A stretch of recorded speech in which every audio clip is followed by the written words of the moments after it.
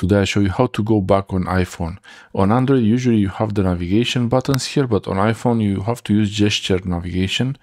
To go back, you have to do the swipe gesture like this from the left towards the right, like you pull like a book, opening a book. To go forward, you do the opposite. You go like this.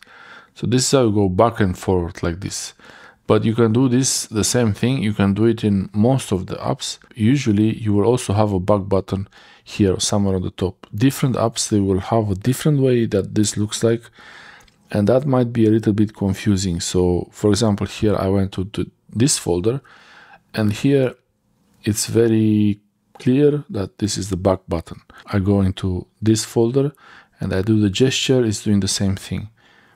Go there, I do the gesture, it's doing the same thing. And the back button, it's more, I believe it's easier to look at, to know exactly what you're doing, especially if you're not used to the gestures.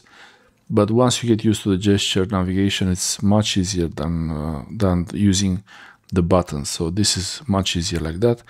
You can do the same on websites. This is my website here, so I tap, that's an article on the website, and I go back the same way, like that. And I can tap here and go back. The same, this is in Firefox. The same, I can have the same in Chrome. For example, I tap on this post and then go back to the home page. All these apps, they will work the same way. The Notes app, you can use this folder here. You can use this button here or do the gesture. So if I make a new note, test, or just you could do a voice typing. I could just type something with my voice. Okay, so I press done. And if I want to go back, I can use this folder. Most of the time you will have something here. It might not look the same. Some of them, in some apps, they look a bit different, but it's going to be in this area. So I open the note and I go back. I open the note, I use the gesture or I use the button. It's the same thing. It's really easy. Once you get used to the gestures, it's very easy, but you can always use this navigation.